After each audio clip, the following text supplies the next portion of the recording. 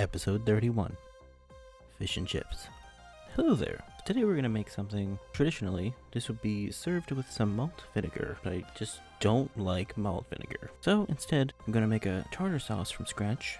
For the tartar sauce, combine 1 cup of mayo, 3 tablespoons of chopped capers, 10 tablespoons of chopped cornichons. I can't not say it like that. 2 tablespoons of chopped parsley, 1/2 lemon, juice, and a splash of hot sauce. Today's sauce, Cholula, 1 tablespoon of extra virgin olive oil. Mix it up, throw it in the fridge for at least an hour. I made it the day before for extra goodness. Time to make some chips. 4 large russet potatoes, and you want to give them a thick cut, or not really. It's up to you, it's your potato. Just cut them even so they cook at the same amount of time. Carefully add to the hot oil. Today I used a mix of vegetable oil and avocado oil to bring up the smoking point, because avocado is much higher. And then we're just going to pre-cook the fries, 4 to 5 minutes.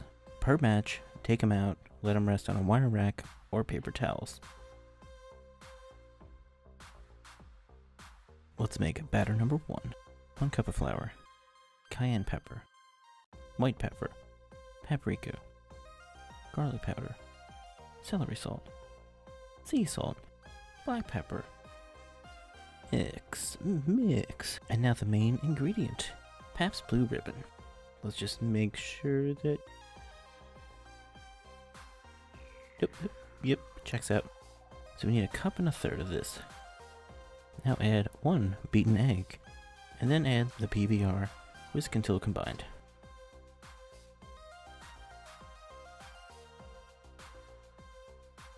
Now it's fish time. We're drying them on top of some paper towels, and we're using cod from ButcherBox. Hashtag not spawn. So pat them dry, salt and pepper. Now when you're ready, toss them in the batter. Carefully place them in the oil. Make sure the oil is hot to ensure crisp coating, not soggy. No one likes a sog. Fry for 3 to 5 minutes until golden brown. Repeat for the rest of the fishes. But first, let's make batter number 2. All the same dry ingredients, except this time, we're swapping out that PBR for some Guinness. Now let's just make sure it's good. Oh yep, that checks out too. Same amount as before, 1 1/3 cup, 1 egg, whisk, combine. Now let's get all those fries going and remove once golden brown. About 5 minutes. Let's get our first plate out. So, tartar sauce, lemons, handful of chips or fries if you want to be that person. 2 of our golden fried Pabst Blue ribbon fillets. And damn, this came out really good. Fries are perfectly fluffy inside, crisp outside. The fish is crispy outside, flaky on the inside, and the tartar sauce is delish. Batter number 2 time.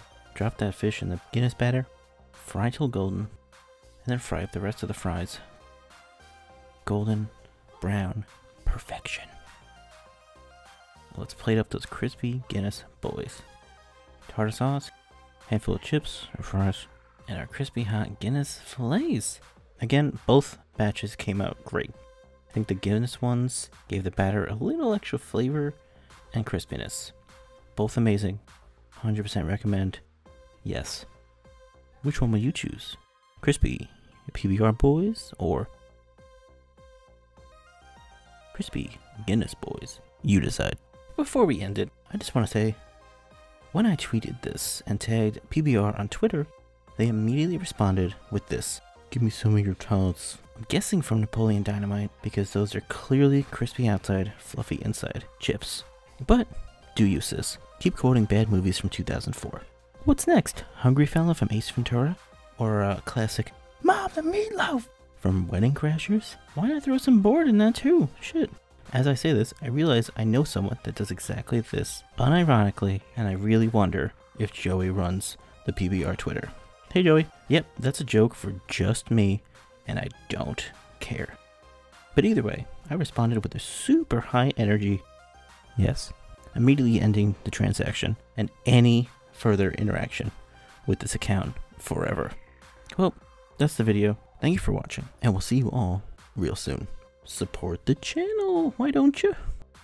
That was weird. Was that weird? Tell me if that was weird. Support the channel, I appreciate you. Thank you.